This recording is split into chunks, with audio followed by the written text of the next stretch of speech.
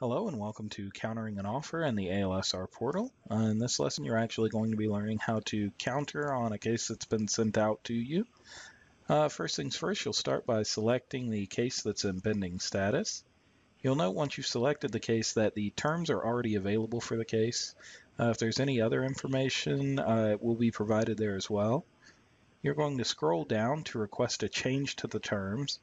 For this example, we're actually going to request a $150 flatbed fee, and as well we're going to request a $200 mileage fee.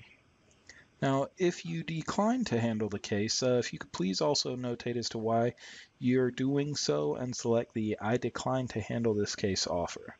Otherwise, if you are going to be counter-offering, please select the I request the above changes option here. Once you've selected this I request the above changes option, you will notice that the case goes into a counter pending status. From there, we're actually going to have a supervisor review your counteroffer and make a decision as to whether or not we'd like to approve any higher rates or fees for this case.